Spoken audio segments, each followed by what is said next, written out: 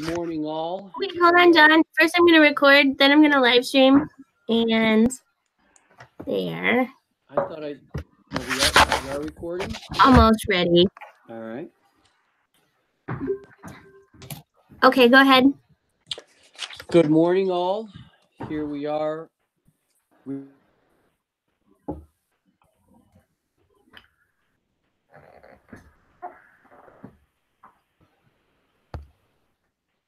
It was sound. Yeah, John? Muted?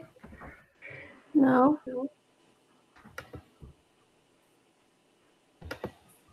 Oops. Wait, sorry, John. We can't hear you.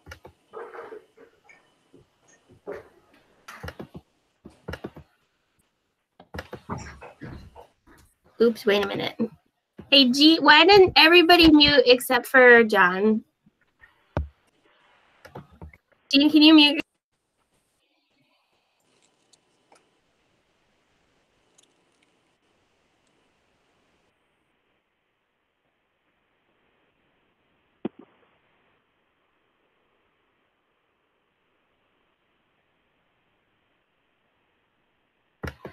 John, can you call the meeting to order?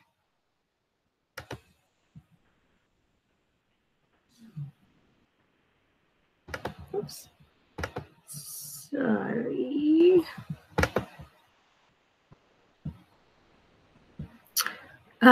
Laura, yes. Oh, there you are. Go ahead. No, Laura, that was me. I just always find it easier if you call in on your phone separately from the computer. From the screen. Is anybody else able to hear John? No. No, I can't. No, I can't either. John, No, I can't. You can't either? Okay. John, do you want to try calling in on your cell phone? Sure. Yes. Okay. Oh, there you are. Yes, but can everyone hear me or no? Now I can hear you.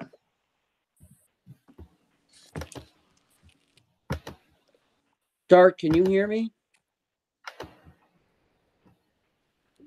This is Clark. I just heard that, John.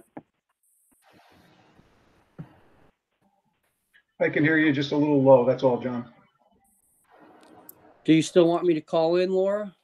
It's working now. I'd say go ahead. I don't know what happened before. Let's try one more time. Okay, so we're calling the Economic Development, Historic Preservation, and Environmental Conservation Committee to order. It is April 3rd at 8:20 a.m. Can we all check in? So I'll just go down the list. Clark? Here. Yasmin? Here. Lauren?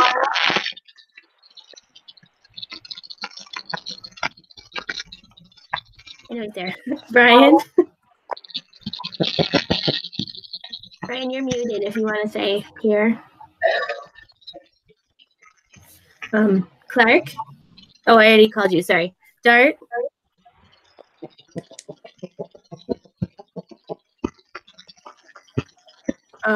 Dennis? I'm here. Jean?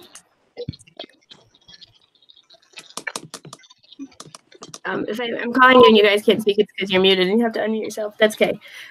John? That's you. Kevin? Here. Paul Briggs? Here. And Stan? I'm here. Did I miss anybody? Okay, go ahead, John. Okay, we have the March 6th minutes in my packet. I have had a chance to review them. Are there any changes or amendments to those minutes? Laura, the only thing I had was I sent you an email on line 149. There was just a typo. Building inspector, it says R. It's building inspector out on medical leave. That was the only comment I had. Minor typo. Okay, we'll make that change. 149. Otherwise, that looks good, and I'd be glad to make a motion to approve the minutes. I'll second. All in favor? Aye. Aye. Are there any opposed? The minutes have been approved unanimously. And I will turn it over to Ms. Robertson to talk about stop work order on building permits. Okay, so I put this at the top because it's kind of the biggest thing that's going on in my department right now. The governor issued direction to us, one with his executive order 202.6, and then with guidance that was issued again on Sunday. And it essentially said that all non-essential construction has to stop. So we put this guidance together for our residents, and it says that essentially all building permits are under a stop work order, unless there's an emergency, like if you have your water line to your house breaks, or you've got a project underway that you can't just stop without it being unsafe. So like you couldn't have like something half built that would be an attractive nuisance. So you're allowed to continue until you can bring your project site into a place where it is safe and secure. And then essential construction is still allowed to continue. So the governor, defined that as roads, bridges, transit facilities, utilities. So like if there are water line upgrades that need to happen or anything along those lines, that's considered essential construction. It can still move forward. And then the last exemption that he had put in his guidance is that it doesn't apply to a single worker who is the sole employee worker on a job site. We're still trying to figure that one out a little bit. But essentially, if it's just one contractor, it seems as though they're allowed to be on the site. And then, of course, this does not apply to people who are doing a building permit in their own home without a contractor involved. So if they're taking out their building permit and they're working inside their house, it doesn't apply to them. None of that applies to them. They are under a separate kind of thing. This is for contractors. So almost all construction has to stop. You can bring places to a point where they're safe and secure, essential construction continue, and just one person on the job is allowed to work. We Laura, issued that guidance. Oh, go ahead. There's one that I believe had to stop that I heard about at the Mohawk Golf Club. And I know that I don't think that they're an attractive nuisance as far as the structure is concerned, but unfortunately they have a pool that is now wide open and in disrepair. I don't know if that's the type of thing that would be an attractive nuisance and would be a danger. And I mean, that seems kind of vague. I don't know who decides that type of thing. Yeah, it is vague. And right now, because the guidance is vague, essentially what we're having people do is fill out the second document in your packet, which is the affidavit of emergency, essential, or single workman project inspection. So I guess if the Mohawk Golf Club felt like leaving their pool open was attractive nuisance and left liability to them on their property, they could fill out the emergency construction and state, what the scope of work was that they felt and what steps they needed to do on their property to make it so that it wasn't an attractive nuisance to complete it. I mean, it may not be that they can finish the project. They may just have to, whatever. Yeah. So essentially they lay out their plan and they're the ones that are going to make the case that it's a nuisance and they need to fix it. And then we'll review it. If it seems reasonable, I think we're trying to they're the ones signing that they're meeting the governor's order. So I think that, we'll reasonably review them. Okay. But essentially they have to fill it out and present their case to us. And as long as it looks like on the face of it, it's fine. They're the ones that are actually signing it and still going the risk. Does that make sense? Yes. And then there might be construction projects that have a lot of material on site. Is that something that would lead to a danger, or would they be allowed to work to, use those materials on site, or they can leave them there as long as they're not a danger? What is that? Probably just kind of fits into the overall attractive nuisance and yeah, danger.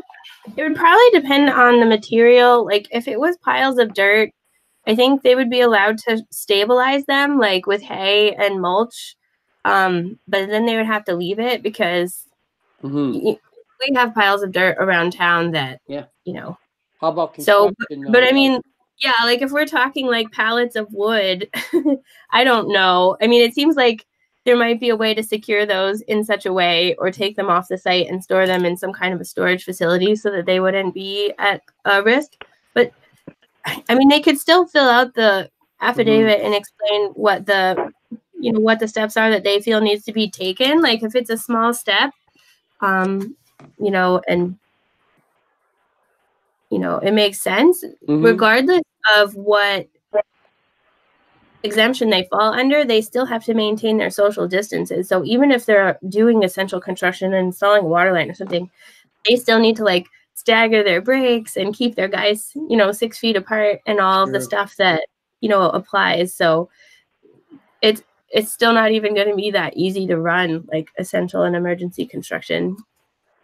Laura, I just had a question. How do they know? There's a lot of building permits out there. Do we assume Yeah, that so Linda and I have been working on an email list to everyone that we're probably going to be sending out today. And we had over 200 open building permits that we're trying to email them that they need to stop work. We also did the email blast to homeowners, so hopefully homeowners are also aware and are helping their contractors figure out what their timelines are. But essentially, we're trying to email every single building permit we have. No, thank you. That's good because everybody isn't registered to the website to get the email blast. So, Yeah, that's true. Yep. thank you. All right. What does that bring us to? So our next point is, oops, sorry, I gotta scroll back up. I don't have a printer at my house. So that's a big one. If you guys have any questions or you hear anything, just reach out to my staff. I know it is, and the governor's guidance changes a lot too, so that might end up changing. But so the resolution. Laura, this is Oh. Paul. I have a quick question. I received a call yesterday from someone asking about the section. A contractor called me about being reported. We have a section in the notice that if anyone sees anyone working, they're to report it to a website. Is that correct? An email. Yeah. Yep. Is that part of the governor's directive to have that reporting system in place? It is not specifically in his directive. But the reason that we put that in there is because it's a declared, I think, federal disaster. And so if we can separate the complaints for contractors working when they're not supposed to be working under COVID-19 versus the normal stuff they get with our building department, we can separate out those hours and possibly have reimbursement. So we created a new email address specifically for like COVID-19 related enforcement problems. Okay, thank you. Yeah. Yeah, go ahead. Sorry, I don't have a babysitter yet, so my daughter's just watching TV. Yeah, and I know that there were some problems with that email yesterday, but it should be up and running today. And I did get some people who had problems with that email and emailed me, so I have received a couple emails that we're following up on. It take a little while to get full running on it, but I think we're just trying to do our best to show that we're complying with all of the directives that are coming from New York State. That's what we're doing. So for resolutions, we introduced the local law for subdivision fees and site plan applications at the last town board meeting. And it was called for a public hearing. So we have the public hearing set for the end of April. If you guys are comfortable, we could also have the resolution if you wanted to wait. There's not a huge push on this one. We could have the public hearing at the end of April and then take action on it in May. But it's also very small and we're actually reducing the fees for applications. If you guys remember, like the sketch plan fee for major subdivision is $200, but for minor, we felt like we could have it be at $100. And also for site plan applications, when there's a big plan that goes through, it's $200 plus a fee for any, square footage of the building. But like when we do tenant changes, like when Smashburger was moving in, or like Karma Bistro or whatever, they're not changing any site.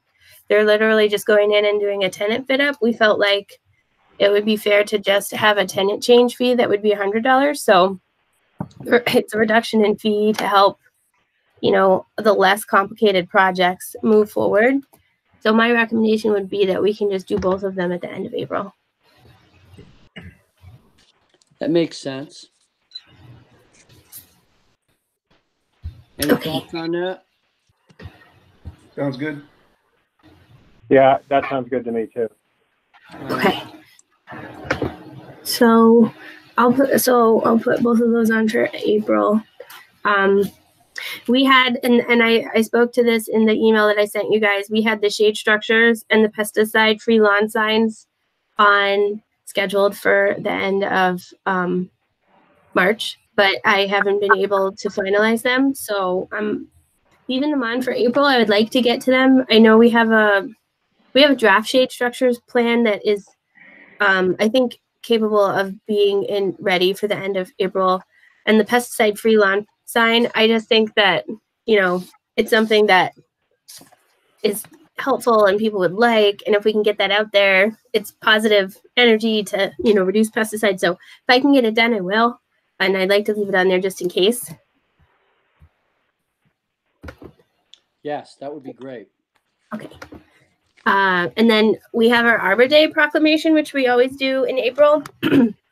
And I put it at the end because I have it under Tree Council, but essentially we still want a lot of places are canceling their Arbor Day, but a lot of things are being canceled. And our Tree Council thought that it might be fun to do a drive-through Arbor Day. So people don't get out of their cars, but they can come and pick up a tree and yeah, go ahead. They can come and pick up their cars, the trees, and then go home and plant the trees with their family. And so, they're getting the materials from the town, and we could have, like activity books for kids, or, little flyers about things you can do to appreciate trees. And they could pick up a tree and bring it home with their families, and then celebrate Arbor Day, individually while practicing their social distances. And we thought that might be better than just canceling it or moving it to fall. Because theoretically, everything's fine in the fall. You're going to have so many things going on. So we were thinking a drive-through Arbor Day. That's a good idea. Or is that going to comply with the governor's guidelines? It is. It's essentially like curbside pickup of your Arbor Day tree. Okay. So nobody's going to be gathering. No gathering. As long as there's no it's not a gathering. Yeah. So it'll be like a take-home Arbor Day. We're essentially going to have like Arbor Day kits that you can pick up at Town Hall and then bring them home with your family. Hi, Laura. It's Michelle. Hi, Michelle. How's it going? Good. How are you? Good. So we're still working on the materials that we would put, but I was thinking that probably by the end of today, I'd like to at least do an email blast talking about the Arbor Day drive-through event. Excellent. Okay. So we would do a proclamation for that because we have to as a tree city. And maybe we can do also something remotely, like the day before, or something where Yasmin reads the proclamation. We could have it on the website. Sure. But yeah, we'll make sure that it complies with all the guidelines. We just want people to pick up trees. Yeah. And then I have Earth Day proclamation as a question mark because, I'm being given stuffed animals. Because we usually do an Earth Day proclamation, but it's often tied with our recycling. And I imagine we're not doing the recycling event this Earth Day. And then I think, last year for Earth Day, we tied it to something else. I can't remember what it was. Do you guys remember? I don't have Earth Day tied to anything this month. We could still do an Earth Day proclamation, and if we could think of something, it's okay, I think, this year if we don't have it tied to anything, if we just do our Arbor Day proclamation. It's kind of up to you guys. That would work. I don't think it's that vital that we tie Yeah, I it. mean, I don't, because I don't want to just pass an Earth Day proclamation for the sake of making paper, you know what I mean? Mm-hmm. Did you have any thoughts, Yasmin, on that one? No, I think your thought process is a good one. Okay. It's just a unique time, so So if can't we do what think we of an usually do. event, okay, and so maybe if we think of an event next April, because Earth Day is always the week before Arbor Day, so it's hard for me to do 2 events. I usually don't actually do the Earth Day event. I think what we did for Earth Day last year is we planted the chestnuts at the schools, now that I'm remembering. But the, yeah, so obviously the schools right now are closed, so. Right. But potentially next year, if we have Earth Day tied to something, we can do a resolution again. But for this time, we'll just do the Arbor Day proclamation we have to do. Yeah, that works. Okay. So on to planning board. If I think that's all the resolutions I have. If I have any more, I'll send them to you as early as possible. But planning board has 2538 River Road, the Kelt Farm average density development. We had a lot of discussion, a lot of public comments that were sent to the town board at the town board meeting. Yasmin, I thought you did a really good job reading all of those. I'm glad that it wasn't monotone. Okay. It was kind of a blessing because you never know who's gonna. I thought you did a really good job. There's a lot of them there, and I know that you forwarded them on to me, so I'm gonna pass them on to the planning board as well. I haven't done that yet, but I will. And I attached the most recent plan, which actually probably I don't even think you've seen, Kevin. I don't know if you noticed because Yeah, we have. no, I've noticed it. You sent it to me back, or Joel sent it a few weeks ago. It's the one that's Okay. attached. Yep. So we actually haven't had a planning board meeting with this plan. This is the plan that was kind of a hybrid between what the county had discussed, which was avoiding some of the wetlands, avoiding wetland disturbance, and adding more traffic calming, kind of discouraging through traffic by having some really sharp bends or T's in the road. And so this is kind of the most recent update to the plan based on some of the comments that we heard at the public hearing. I mean, we heard a lot of comments that were similar to the town board's comments that, you know, concerns with through traffic. We did also hear some comments in favor of the connection, which I don't think the town board had heard any of that. So I don't know. What do you guys think of the new plan you want to give? What were some of the comments in favor? I didn't hear any of those at the town board. Well, they weren't at the town board. We did hear there were. I mean, there was definitely. I have some of the comments in favor even written down, and they are from people who live like at the end of Briar Ridge. Yeah. Just generally saying that they would like that connectivity to Blatnick Park. You know. Yeah.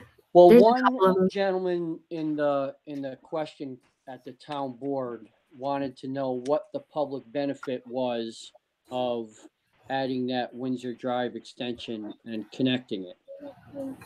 And how would you answer that, Lauren? So we have discussed that at the planning board. Originally, the planning board was looking at only doing the bike and pedestrian connection, but as a couple members pointed out, Complete Streets actually also is for cars. So it's to treat cars, bikes, pedestrians, and transit equally. And you actually would cut down significantly on residents. So they like the point is that actually it's probably not going to be a huge cut through for people who are like coming from Albany and going to Saratoga, or that you know, wide swath of north-south traffic that we get in Niskayuna. The benefit of this connection is largely going to be like connecting all of those people that live in Briarwoods, like with Blatnick Park, or connecting all of those people, you know, who live on River Road or Catherine's Woods with ShopRite.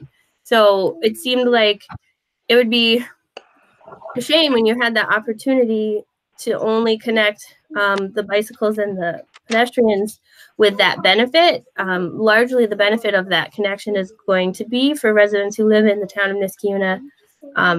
We have asked for a traffic study just to show that, but Laura? you know, there are a fair number of people who want to or can't. And jump in here, Kevin. Like, Yeah, go. I got one thing to add, Laura, and you worked on Yeah. this. So one of the important things of positive is emergency response, as stated by the fire chief. Also, I assume the police would have the same feeling. If you have an emergency where any of the roads get shut down, you have now an alternate path, and it's actually quicker for emergency response if you need to get over to, you know, Rosendale Road kind of area. So. Yeah, we have an email from the fire chief who said that it would easily cut off. I mean, I think he even had a couple minutes in there on rescue times. All right. Okay. And there's also a benefit of directly connecting Blatnick Park with our town center overlay district. I mean, Blatnick Park's kind of like our flagship park. We're working on it every day to make it better, and to have that connection with our town center overlay district, and maybe create a green walk, you know, down that bike path so that there's connectivity there, is also a benefit. Yeah, if I might too, Laura. Laura did a nice job working with the county to come up with the first alternative that we suggested to the applicant. He was a bit resistant at the working session at our last meeting, but it looks like once he sat down with his firm and actually laid it out, it seems to work. And it also, you know, avoids the wetlands, which is also a benefit. You know, minimizes the impact of the wetlands. All right. Laura, does the new plan show the connection or not? The new plan that's in the packet, it does still show the connection. It's making it even more, I think we use the word torturous, because I think what we heard from people is that they don't want this to be a cut through. I mean, interestingly, and this was brought up at the planning board meeting, that up until 4 or 5 years ago, they used to paint lines on Windsor Drive, and you can see them in the aerials. They used to have a fog lines and a double yellow line down the middle. And I think that was just to put people on notice that there was supposed to be a big road, and the right of way is there as well. And then when we resurfaced it 4 or 5 years ago, then the lines didn't go back down.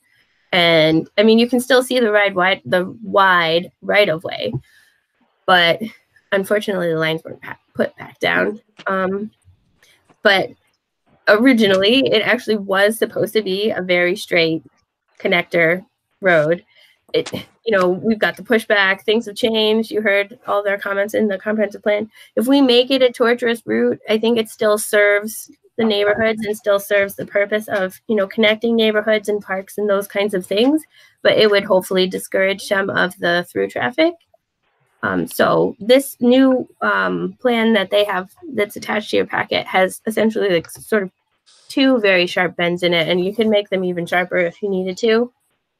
I like to think, I don't know if anybody ever drives down, like if you go Hescheltown to Route 50 and then you take a left on, the sort of end road to Scotchbush and Burnt Hills, there's a really sharp, it's almost like it could be, a 90-degree angle, but it's not quite. And you have to drive it at like 10 miles an hour. And I think it does slow and discourage traffic. Where is this in the planning board stage now? So the planning board wanted to had a public hearing, heard a lot of comments, wanted to continue the dialogue with the neighbors. And so they had initially directed planning staff to set up a community forum where we could have the neighbors come in and more informally chat with them about what their concerns were with the connection. That was supposed to be on March 31st, but because of the social distancing rules, obviously we didn't move forward with that meeting, and we're struggling a little because having it remotely could work, but the whole point of it is to sit around at a table and be looking at people in the face and having maps in front of you and saying, okay, we hear that you don't want this connection because you're concerned about the number of vehicles that are coming. Like, what if we look at it this way? Like, did you think about this? And then also we can listen, we feel that there's a lot of benefits to connectivity, good planning. you know, American Planning Association kind of materials say when you can make these connections, make them. But, you know, it's our town and we have that choice. So we have to listen to what they're saying and make sure that it's the best thing. But really just having that dialogue with them is what the planning board wants to do. And it's a little bit hard right now. So I think we're struggling right now with what the next step is. Okay. Hey, And Laura, also, just a quick- like, a lot of developers have put all their stuff on pause. Like, I haven't spoken to Joel specifically, but if the economy really goes down, like, I don't know that we'll see that many houses. I mean, it usually puts a pause on things that are being built. I mean, right now you can't build them anyway, but like, I don't know. It's, we really probably need to reach out to Joel and reach out to like Jengis, and Kevin can jump in here and figure out how we want to handle our next steps. Yeah, I think we're on pause until, at least till our next meeting and a working session, we can talk about it. Okay, makes sense.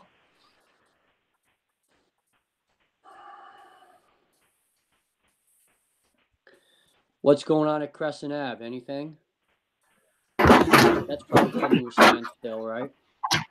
What was the development that you're asking for? 2220 Crescent Ave, is that Gail King's Yeah, project? that one also we're waiting on the engineering. That one actually has much less problems, I think, related to the changes that have been happening with our society, but we haven't gotten engineering submittals from her. So that one, we're just waiting on engineering submittals for her. How about Vincenzo? Vincenzo has submitted drainage studies and a SWIP. He is theoretically ready to go back to the planning board to take a look at the new information that he submitted. And the next step on that one is to call for a public hearing.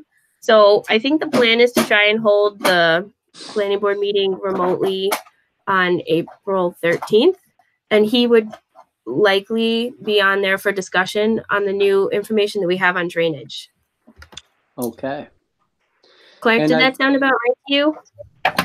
Yes, he called maybe last week or so, asking what his next step was, and that's what we agreed on. Okay, that's what I thought. 2764 Troy Schenectady Road is the Aqueduct Animal Hospital. They are just in final engineering. If they can get that to us, they would theoretically be on planning board for final approval. What's going on with the animal hospital on Balltown Road? Mike Pike, anything? Yeah, I haven't heard from them in a while. Like, the last thing that I heard was that they were moving to the professional medical office building kind of across from Stewart's on Riverview Road in Rexford. And then the planning board had that plan. Kevin, I can't remember what the name of the guy was. He doesn't come before the planning board that often, to put apartments there. But the density, I think, was just a little bit too much for that section of Balltown Road. So we had reached out to Metroplex and said, is there anything you can do to help this property? We would really like to see it, turn over and be beneficial to the community. And I believe that they were working together, but that's the last that I heard of it. Okay. You know, the goal to make it more conforming, of course. All right, very good. I think that brings us to 410 Balltown Road. Oh, I'm sorry. Can you guys excuse me for 1 second? I have no babysitter this morning. It's all right. Here. Okay. Thank you. So Pure Bar we talked about before. They Clark, are they a building permit? They got their planning board approval, right? They did get their planning board approval, and I think they did submit for a building permit, but I'm not 100% sure. So they're actually technically a building permit. They probably should have come off the agenda. VisionWorks is it VisionWorks? I'm sorry. The Vision company that was in Mohawk Commons moved over to Mansion Square. Mansion Square. Okay. And now there's a new Vision company that wants to go in the old VisionWorks. Is it like building. America's Best or something? Oh, thanks, Jeannie. Yeah. Yep. So I think that they are working with us to submit their site plan approval, but essentially it would be a Vision Place going in the old Vision Works in Mohawk Commons. If they want to move forward, it would be, you know, an Eyeglass Place taking an Eyeglass Place shop, and it would make one of our places not vacant. So it just seems like it would be a very easy review and a good thing for the town. Hey, Laura, I just want to talk on that. He called this week and he's from like Chicago or something. So I know that he is definitely sending either you or Clark like emails, maybe just what they're doing. Okay. From Chicago. I think I actually got his site plan application by email yesterday. So yeah. So if we can move them forward on the 13th, we will as well. But they won't fall under the ability. There isn't any way that they could qualify, I don't think, for a building permit. So we can get their planning board approval done, but they're still going to have to wait for the construction ban to be lifted in New York State. If that makes sense.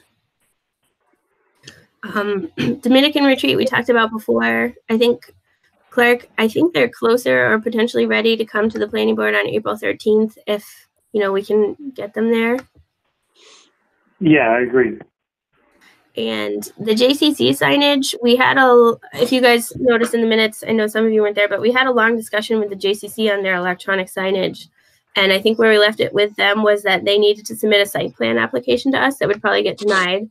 And they could take their, oh no, you know what? I think where we left it with them is they were going to submit a site plan application and explain how the sign was going to meet the code so they didn't have to get denied. And then they could bring that to the planning board. I have not received anything from them, and it's likely because JCC had to shut down. They shut down in conformance with the school shutting down and some of the other major places of gathering. So I expect that we'll move forward with them at some point, but it's probably going to be later when things start to lift for them, is my guess. I haven't received anything from them. Did anybody have any questions on any of those? Or Kevin, did you have anything to add? Nope, sounds good, Laura. You got it. Thank you. Okay. The zoning board, we canceled it in March. I do not want to cancel it in April. Linda and I are going to try and use this kind of forum for zoning board. We're not exactly sure how it's going to work because the public has to present their cases to the zoning board. So maybe we're going to have to set up some kind of a pre-meeting with the public to get them all on the, you know, and make sure that they can talk so that they can present their cases to the zoning board. But there's some things on there that really shouldn't get pushed off any farther. So we're going to try and hold the zoning board meeting in April. It is thankfully at the very end of April, April 29th.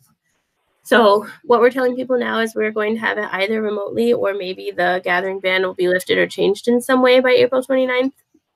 But I think we really do want to hold our zoning board meeting. Quick question, chickens. Chickens. I've been hearing rumblings of chickens since I got on the board, I guess 6 or 7 years ago. Yeah. And the last board meeting kind of brought it up again. And I don't really see the downside to having chickens in this farming town of Niskayuna. What do you guys think? So I made a chicken law modeled after the city of Albany,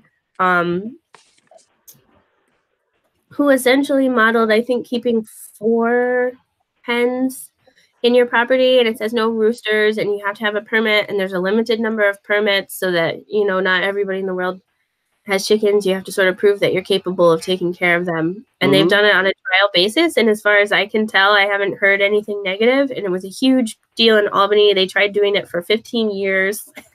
They finally passed it, I think, last year.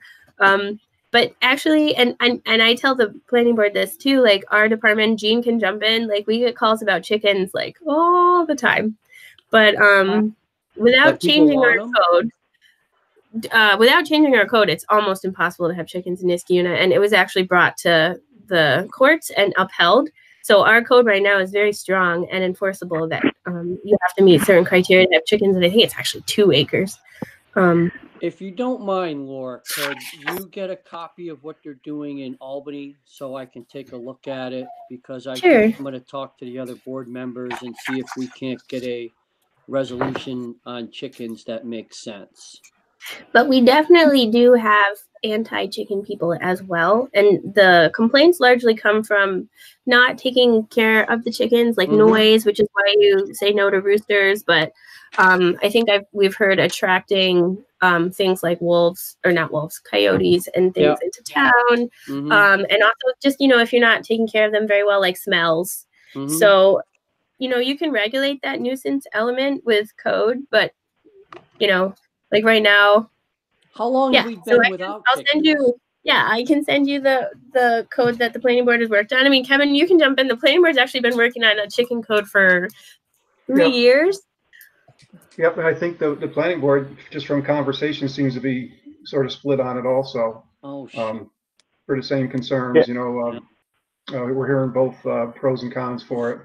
But I think Laura, where you left off was that you talked about possibly putting something on the website where you could get some feedback. Remember, there was like going to be an email blast asking for input, just kind of like a poll on chickens.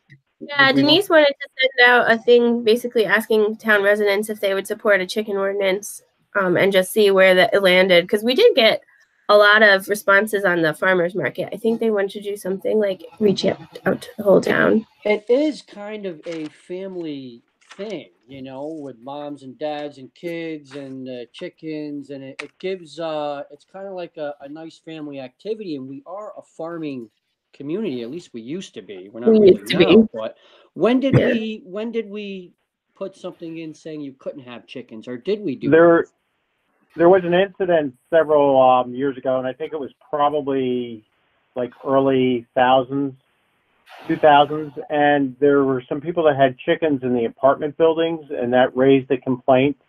And I remember that sort of pushed the initiative to put the chicken ban in the town.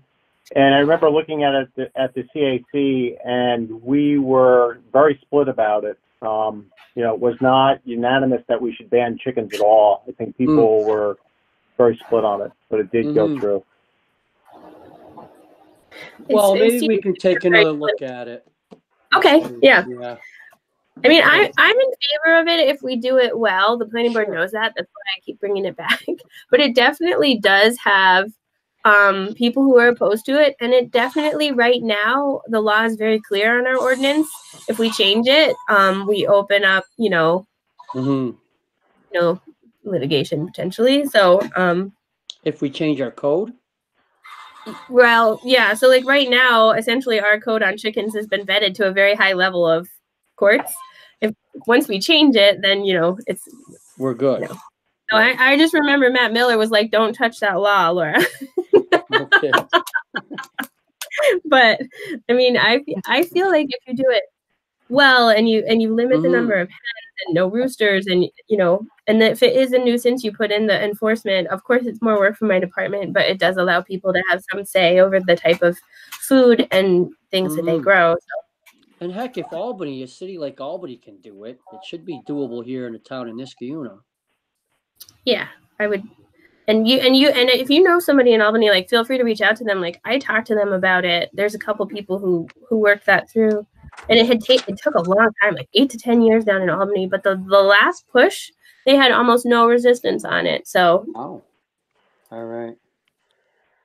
That's what ours is modeled off of. Is the Albany one. Chickens. What else? Okay, good.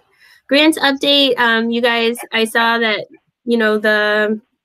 the award for the docks was voted in favor at the last town board meeting. So Barn and LaJudas is working on preparing the contract documents for Pollard on that. And again, like, we'll have to see how the construction, ban applies and unfolds. But theoretically, we'd want to get working on that as soon as we can. Weston and Sampson, I attached their quote for the bike ped crossings. So that's the grant where we wanted to put the blinking lights to cross it from River Street at St. Joseph's to cross Knott Street at Regent. And, we may be able to remove the one related to Kelt's Farm, because he would theoretically be moving the one where you cross from Riverdale to Rosendale Road.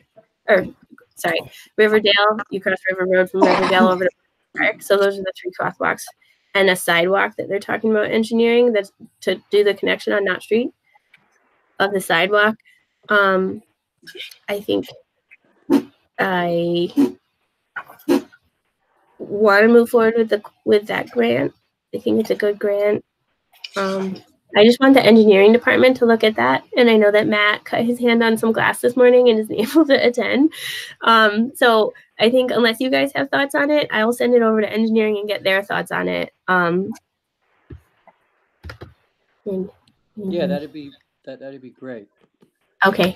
And then the other one is the Upper Union Street plans. I can email them to everybody. I have construction drawings to do the crosswalk between St. Cattery and the Brookdale Apartments there on Upper Union Street. And it creates an island and adds some landscaping and kind of an entrance to Upper Union Street.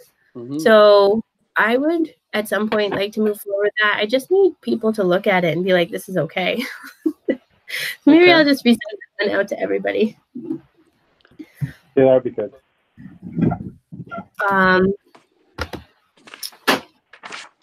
Complete Streets, we did cancel, and most of this is just, we did not have a lot of time to talk at our last meeting. Complete Streets, I know the school did vote on changing their school configuration, so, and we have talked about them before, and I thought that like Brian and Rosemary were really helpful and were listening a lot to our ideas, but with the change in configuration on the schools, we just wanted to make sure that that some bike ped connections were included in the bonding to mitigate some of the traffic impacts of that new configuration. Seemed like they were open to it, and I don't know, maybe Brian, well, it's probably not appropriate, but I don't know. Their timeline for when they need, to kind of decide on those things, I don't know, but Complete Streets has been, I thought, working really hard on it, and it's been a positive. So I think that we just need to finalize now what bike ped connections we want to prioritize asking the school for, just to mitigate some of the changes in traffic patterns.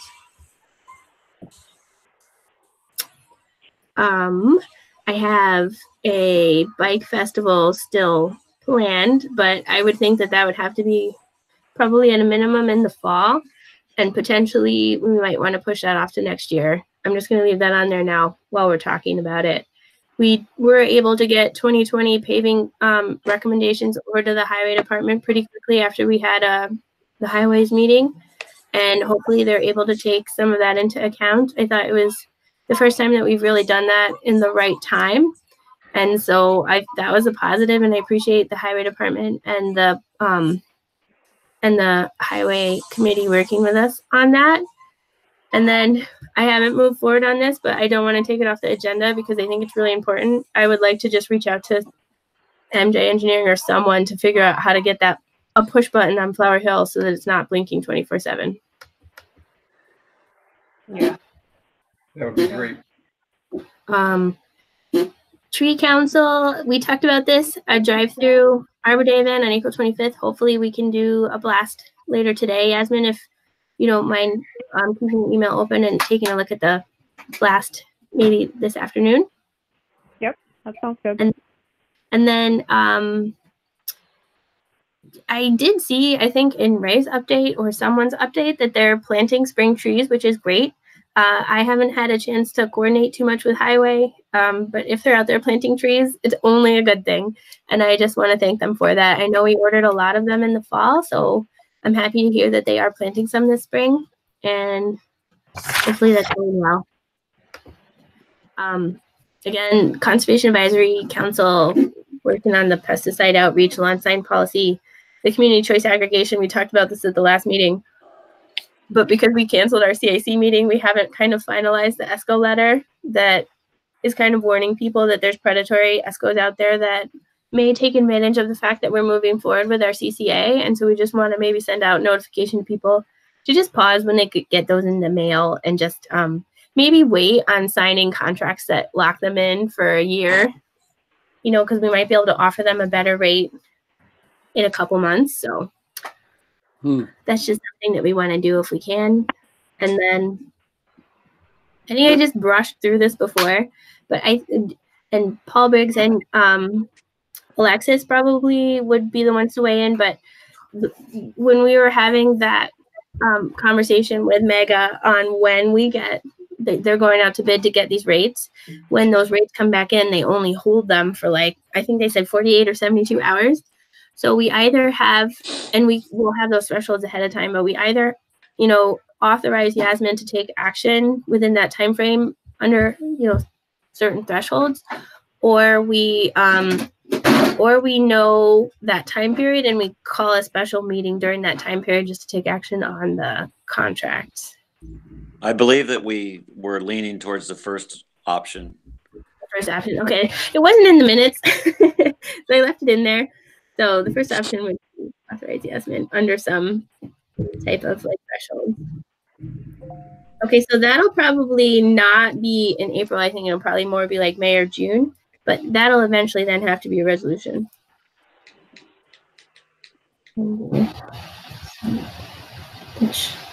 Okay.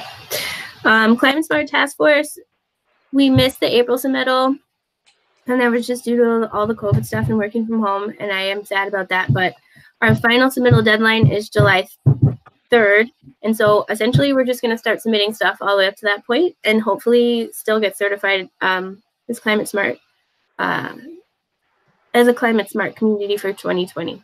So we have till July 3rd, and I think it'll just be a rolling submission. As soon as we get stuff done, we're just going to start submitting it. And then, go ahead. Is there anything important that we need to do before that date? Possibly. What I want to try and do for our first certification is complete everything that we have done so far. But the second item in there is, I would say, one of the things that the Climate Smart Communities Task Force would like to see and will earn us points is expanding our composting program. And I've heard that from residents outside of the Climate Smart Communities Task Force. We've had a couple people come to CAC as well and ask us about composting. I have my own little tiny compost pile in my yard, but I'm not a super composting expert. But I do think that it's possible for the town to do it in some way and then offer, it's kind of a benefit. Like, I think the residents bring their scraps and then eventually can pick up soil. Like, I think is beneficial to everyone.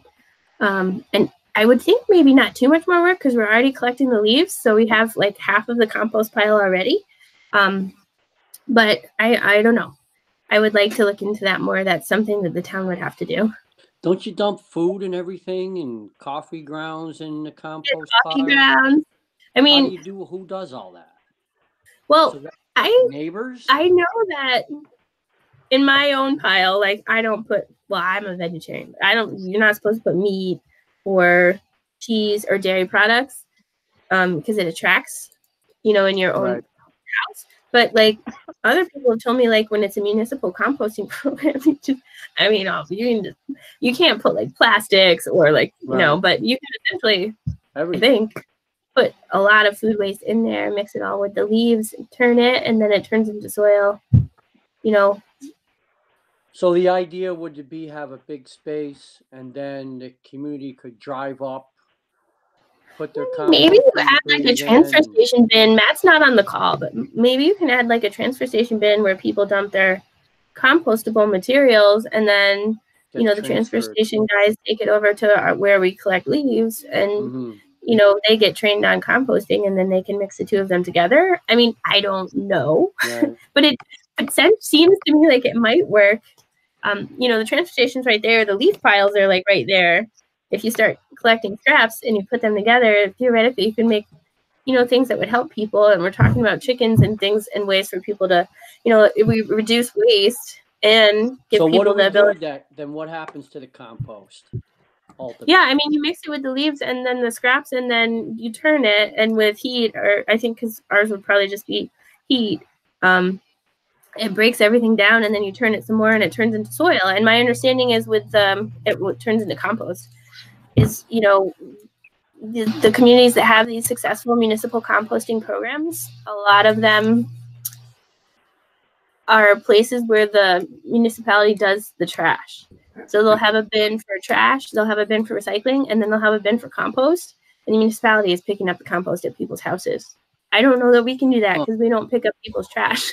Okay, but then what does the municipality do with the compost? If people so you mix it with the leaves, and then And then it's offered as a service to the community, I think for free, that they can go and pick up compost for their gardens. And I mean, that's great stuff. You can grow anything in it. It's really, really good.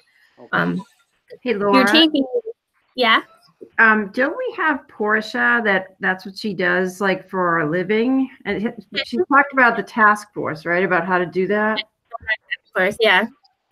And she has said that, like, we already actually compost with our leaves. So she doesn't think that it needs to be that much more of a step to do like food scrap composting. The thing that we have to figure out is, like, you know, is the town going to be picking up compost bins at the end of people's driveways? Like, I don't know. That seems like a pretty big lift right now. But even if we just offer a place for people to bring their compost scraps, I'm not sure. You can. There are residents in this unit right now who have contracted services with composting companies, and they do put compost bins at the end of their driveway and get them picked up. They're paying for that service because they, you know, it's environmental and you're reducing your waste stream. So there's not a lot of them that do that, but there are residents in town right now that have compost bins that they put at the end of their driveway that get picked up. By who? Composting companies. Oh. So what's the next step in this composting program? Well, we can reach out to Portia, and I do think there was someone at the town board level that was interested in composting, or maybe it was nearby the town board level, and just get all the people who are interested and willing to work on it in a room. I mean, I think Ray has to be there because I don't 100% understand how the leaves work, and obviously all the work would very likely fall on Ray or Matt's department. I agree. So can't be just a Laura idea. But I think we need to get all the people in the room and see, like, is it feasible? So, like, maybe I could schedule the composting meeting, and then everybody could be like, "What's wrong with you?" But okay. All righty. Climate Smart Communities Task Force. We did Architectural Review Board. Yeah, Claire, can you take this one? You've been working really hard on it. Sure. Okay. Really, Dave Garpino has been helping steer us a little bit, just get an architectural review board up and running. So he had a couple towns that he suggested we research: Saratoga, Cazenovia, New York, and New Rochelle, and I think Colony to an extent also. So I've been doing a little searching on those, and it definitely seems like something that would be very useful. We're looking at other communities just to get a feel for how detailed and kind of restrictive in a way some of them are versus others being a little bit more lenient. The idea for Niskayuna would be to really be able to provide some free guidance to people when they're doing something like an addition to their home or making some type of change, to help them preserve their property value by doing those additions architecturally in a way that would be consistent with the home and the homes around them. So some of these, like Saratoga, has a very, very detailed program with design guides and aids right on their website, right down to what color paint they would recommend or maybe even require. Dave is not thinking anywhere near that restrictive. It would really be more in the category of free architectural type advice to homeowners to help them preserve their property values. So where are we along in the process? We have a summary being put together right now of what other architectural review boards look like for some similar communities. That's what I've been working on. Okay. And we had a successful first meeting in person, actually, with all three of our members of our architectural review board, and David and Clark and myself. And I mean, everybody seemed really excited, but it did feel like we needed a little more definition of what we needed to do and how it was going to work between building department and planning board and all of the different places and how we would regularly meet.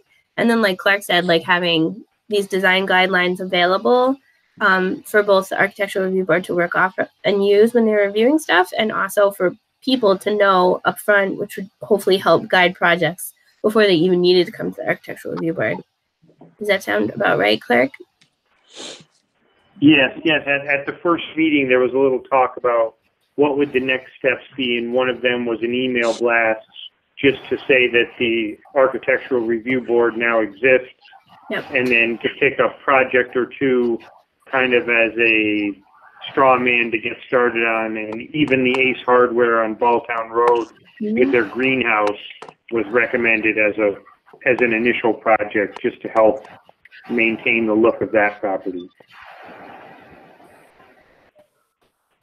Excellent. So on the building department enforcement side, aside from the stop work order, the townwide stop work order that is keeping us busy, we are still trying to review building permits. We're not going to issue them under the stop work order unless they qualify for an exemption, but we can have them in the queue so that when things get better, they can be released that day. So rather than us just having a huge pile to start from, we'll have the pile essentially done, and then it'll just be people picking them up. So if people have projects that they still do want to move forward with, even though they can't get a building permit for this, they can submit them to us electronically, and we still are reviewing them. We're also still following up on complaints, and we're also still following up on some things that can be done without our building inspectors interacting with anyone.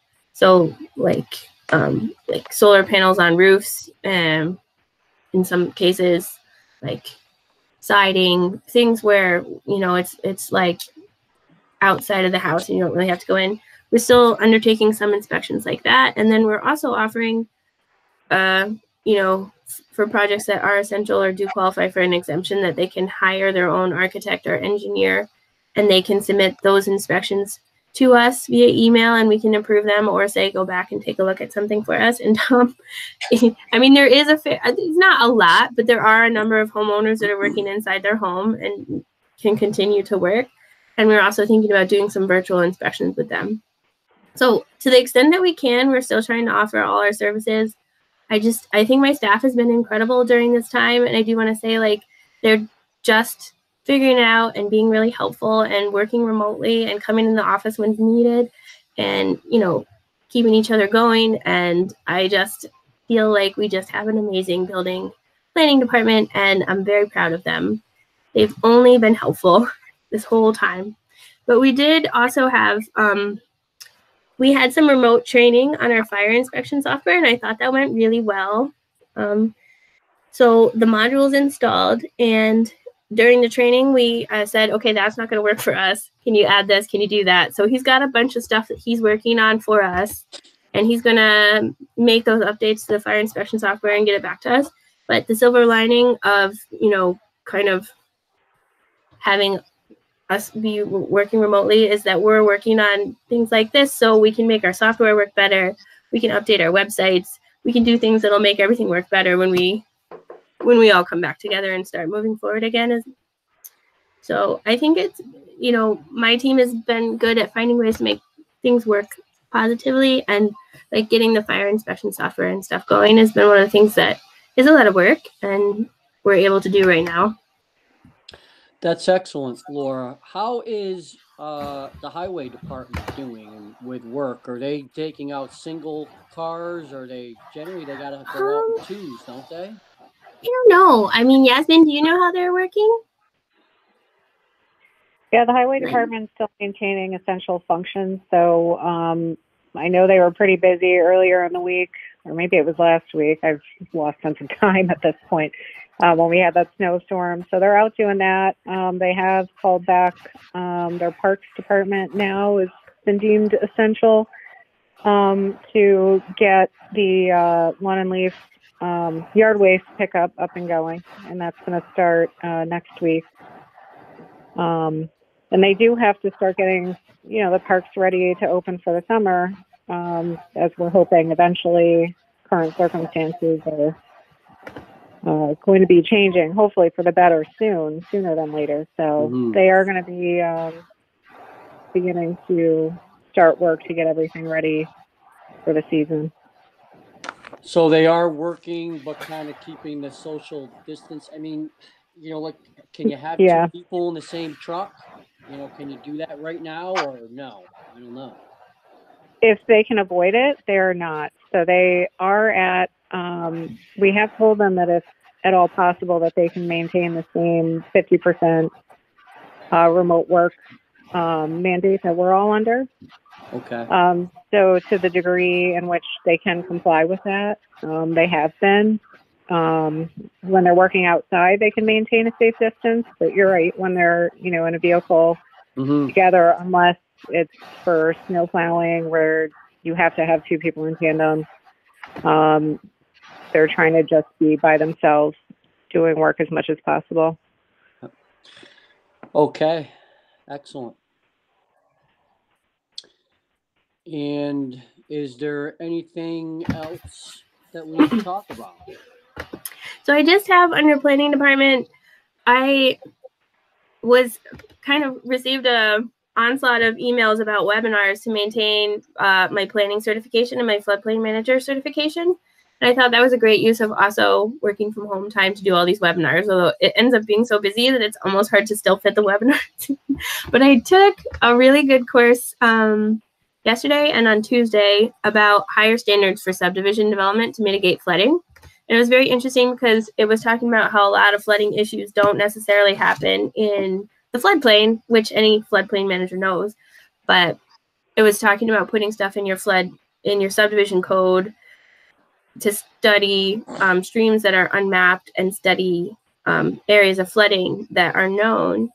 And I think there's a lot of stuff in there that is very relevant to Niskayuna because Kevin and Dart can certainly chime in. But I would say that the largest comments and issues that we have when we're looking at subdividing land is usually drainage. A lot of the land that's left is a lot of the land that was developed maybe before a lot of flood regulations or pushed the water into the land that's left. And so when the land that's left is being developed, it's very scary for people because it's like, where's the water going to go? And a lot of the higher standards for subdivision regulation are essentially, if it's wet, don't touch it, work around it, which was why it was nice to see on the Celts farm that there's a way to put that in without disturbing the wetlands. And some of it, if you codify it, they were talking about, that the subdivision code regulations do hold up in court because you're protecting public health and safety. And I think a lot of it is really good. So if I have some time, I'll probably put it together and maybe bring the list to you guys or the planning board.